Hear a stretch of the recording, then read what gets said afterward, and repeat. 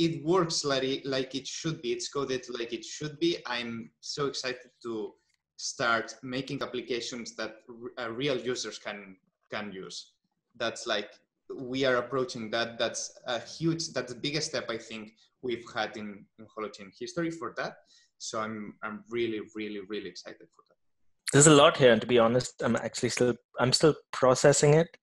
There's definitely the bits about it being orders of magnitude faster. There's definitely bits about, the ability to define each function as private or public, capability tokens becoming more native. For the first time, we're talking about Holochain first, which means an app can also change its local state even without being online. And I think that's really cool. I think that is like getting closer and closer to what agent centricity really is. So yeah, those bits are very exciting to me. Transactional, autonomous transaction, and having your own view within the function call. Yeah, I think that's the fact that it's just much more performant, because I've heard from a few people that, like the slowness could be a blocker, but it's, yeah, that's really exciting. Really, really exciting.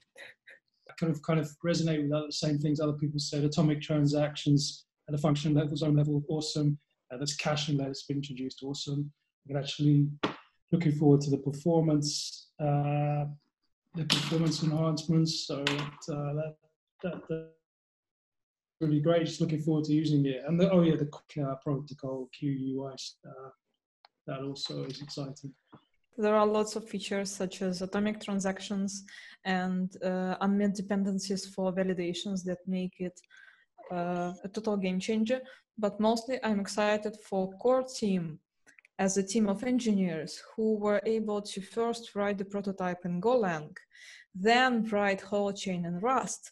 And now with all the experience and ideas and community feedback and real examples of applications, they have made a different architecture using all the knowledge. So as an engineer, I know that every time you rewrite something from scratch, you do it much better. So it's really cool to have it being rewritten according to all the feedback.